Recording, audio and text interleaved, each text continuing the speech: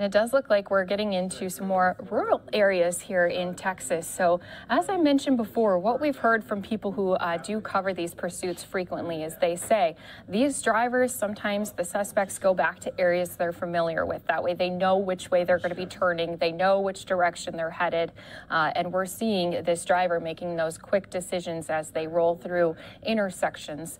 These windows tinted, so it's hard when our chopper zooms in on it, unable to see exactly how many people may be in this vehicle, but you can see it as this silver pickup that police continue to follow closely behind. There's a big, large silver toolbox in the back of the pickup truck, and this now is giving us a look at the driver, but when our camera zooms out, you can see just how many squad cars are following behind. We've gotten a count of at least 3. There's probably more than that, and they're all talking and communicating with each other too. You know, they say here's where they're turning. They always give road by road instructions, and they also probably have police responding around the area as well to try to help keep people and the traffic safe. You can see there another, it looked like they tried to use that spike strip, and that's why the driver had went into those left-hand lanes. You saw that police vehicle had been stopped off to the side of the road. So there you go. That was one of the things I'd mentioned, was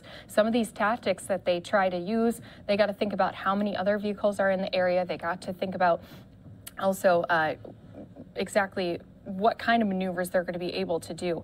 It does seem like this vehicle is slowing down now. It could be because they're coming up on more traffic. It could be because that spike strip may have been a little bit successful. You did see, though, that driver had tried to evade the spike strip by going over into the left. And now you can tell with just how many more lanes are being added to this road, it's going to be a little bit of a busier area. So we are watching again live here on News Now from Fox. Viewer discretion is advised, as we don't know how this may end or when it may end. But I do want to make that note because we have seen some of these end in some tragic ways, unfortunately. So hopefully this is a situation where the driver realizes, I'm not going to get away. These police are right behind me. I better just surrender, keep everyone safe here this afternoon. But of course, that's not always the case. So we're going to continue to watch this here on News Now from Fox. Thank you to all of our viewers who are here watching live with us.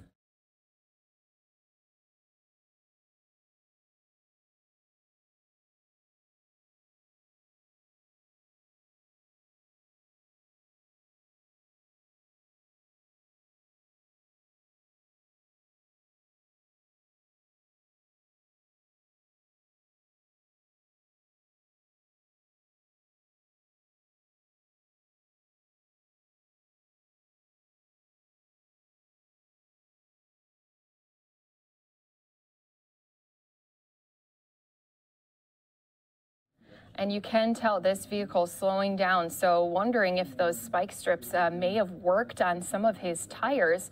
It's hard to see because we're only seeing one side of the car, but you can tell police have been in communication, as I talked about before, because they were at that intersection stopping traffic since they knew this driver is obviously not going to be stopping. You hate to see a situation where they T-bone another car, or they themselves also get T-boned by another car. We saw that happen just earlier this week or last week. You know, there was a pursuit in California when some cars got a green light and they didn't know a pursuit was happening, and a car ran their red light, and that's when they had gotten T-boned and crashed into the a little bush area in front of a gas station. So once again, here we are watching this pursuit live. They attempted to use spike strips at least once. We're going to have to see now that they've tried it once if they're going to use any other tactics to try to get this driver to get pulled over.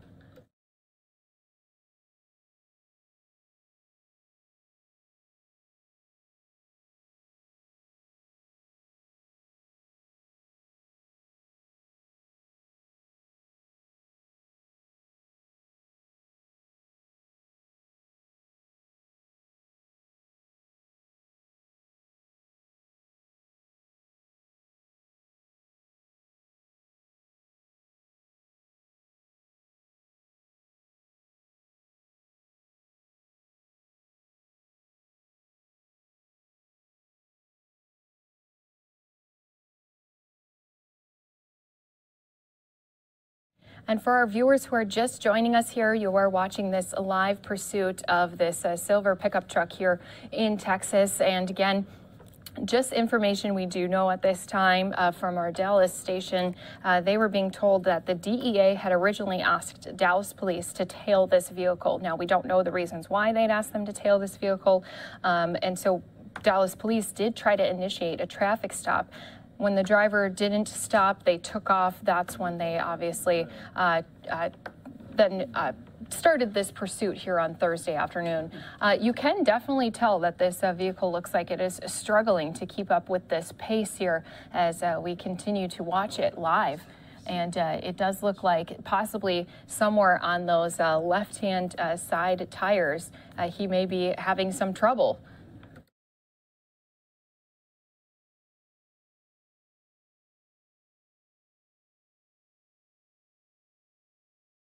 I do believe we saw the wheel come off of this pickup truck. So eventually this truck isn't going to be able to go very much further. You can see too, the speeds have definitely decreased as we've been watching this here for over 20 minutes now. And so this pickup looking like it's coming to a rolling slow here as it tries to continue to get away from police. But his vehicle is going to be giving up very shortly. You can't drive on those rims for very long. And again, that was from the success of those spike strips that they had tried. And now since we're, and you can see right there, we're getting a better look at this vehicle. You can see his tire completely gone from that driver's side, very flat in there on the back end of the driver's side. And this suspect does look like they have their hands coming out of the window. This is going to be the time when police are then going to have to stop, make sure that they are protected. They're going to then give directions to the suspect on how to surrender themselves to keep not only themselves, but also, of course, the law enforcement agents and officers as safe as possible. Our chopper giving us this live look again, this pursuit coming from Garland, Texas. Trees obviously could not be something we can control as they're in the way, but this truck has not come to a complete stop yet as we watch this driver near the end of this pursuit here in Texas.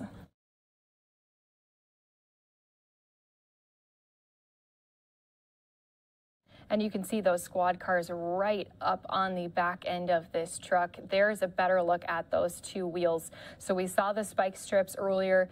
You saw this driver trying to maneuver his way around those spike strips. Obviously, it was not successful for him, but successful for police. So that is good news for them as they are able to help end this pursuit. Now they're going to try to take cover and give directions to this suspect on how to safely come out of the car where they can continue to see their hands, and they're going to have him face his back towards them and then also get down on the ground. It does look like he has a cigarette and possibly a cell phone in his hand. Looks like he's trying to argue with police on what he's supposed to do here. So police trying to give him the correct directions and so that he can safely put down everything he has in his hands, get down on the ground so they can apprehend him. And just a reminder, viewer discretion is advised as they do a huge takedown there with the sheriff.